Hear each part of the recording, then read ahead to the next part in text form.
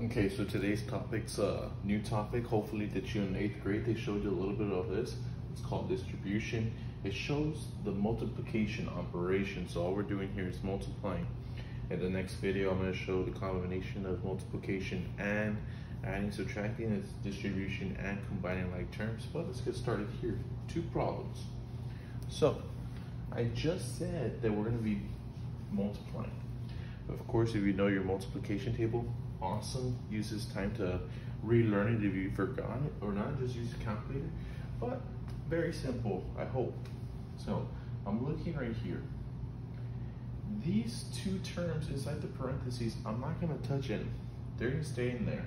I'm gonna take this outside, you can say coefficient, and I'm gonna take it, I'm gonna multiply it 1 at a time. Check it out. You could circle it, it's in front of the parentheses. I know I'm gonna use this guy to multiply inside. I'm gonna do it 1 at a time. Draw my beautiful arrows. What's 4 times 2? Hopefully you know that. If you don't, that's okay, use the calculator. 4 times 2 gives me 8. Let's do the next one. 4 times 4s.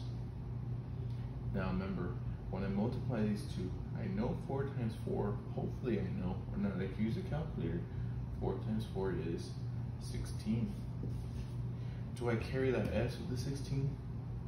Yes, I must. It's part of that 4, so it needs to be part of that 16. What do I put right here? Do I put a plus or minus sign? Did I have any negatives anywhere? No, I did not, so I know that this is a positive 16, and there's my answer. Pretty straightforward. If you don't know what exactly I did, rerun the video or email me, check me out, tell me what's up, tell me what's wrong. Let's check the next one. -3, -5, 4. Who should I circle? Who's the person I need in order to start doing my multiplication? Yes, it's -3. It's in front of the parentheses. I'm going to use that person to multiply into each term. So let's do it. Be careful, it's a -3.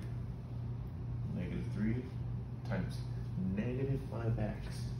How do I know it's a -5? Because there's a negative sign right in front of it. -3 times -5. Hopefully you know negative times negative does give me a positive 15. Did I forget something? Yeah, I forgot the x. Don't forget to put the x right there. Okay, we do our last part. -3 times positive 4. Negative times a positive. Hopefully you know, you should remember there's this, I'll put it on the next video because I don't remember it right now. But there's negative times positive is a -12.